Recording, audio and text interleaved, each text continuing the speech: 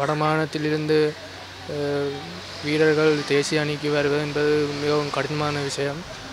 இதை எமது கல்லூரி வீரர்கள் வியாஸ்காந்த் அவர்கள் இந்திய அணியுடன் விளையாடியுள்ளார்.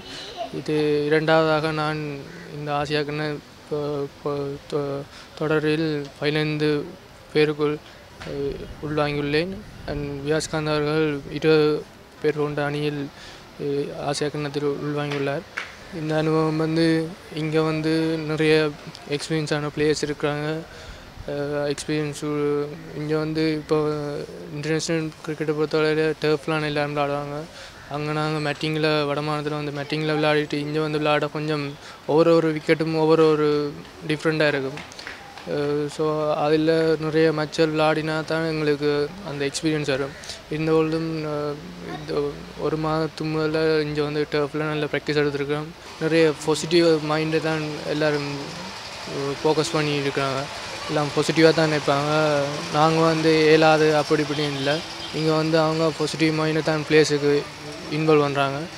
அண்ட் இங்கே ஃபீல்டிங் வெரி இம்பார்ட்டன்ட். இங்கே அடுத்தது என்ன எதிர்பார்ப்பு, வடமாகாணங்களில் நிறைய சிறந்த வீரர்கள் இருக்கின்றார்கள். அவர்களுக்கான வாய்ப்புகள் இந்த கொழும்பில் உள்ள மாணவர்களுக்கு ஏற்ற மாதிரி எங்கள் வடமான ரீதியில் விளையாடும் வீரர்களுக்கு கிடைப்பதில்லை.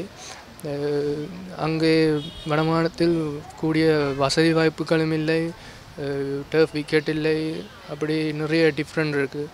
அதையெல்லாம் நாங்கள் ஈடு செய்யும் பட்சத்தில் எங்களால் நிறைய வீரர்கள், தமிழ் வீரர்கள் இலங்கை அணிக்கு விளையாட இயலுமென்று நிச்சயமாக நான் கூறுவேன். எனக்கு இந்த ஆசியா கிண்ண பொறுத்தவரையில் வாய்ப்பு தரும் பட்சத்தில் எனது திறமையை நான் பேட்டிங் அண்ட் பவுலிங், ஃபீல்டிங் எல்லாத்துலேயும் சிறப்பாக செய்வேன் என நம்புகிறேன்.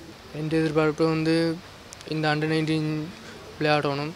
அண்ட் அடுத்த ஸ்ரீலங்கன் டீம் அதில் விளையாட ஆகணும்.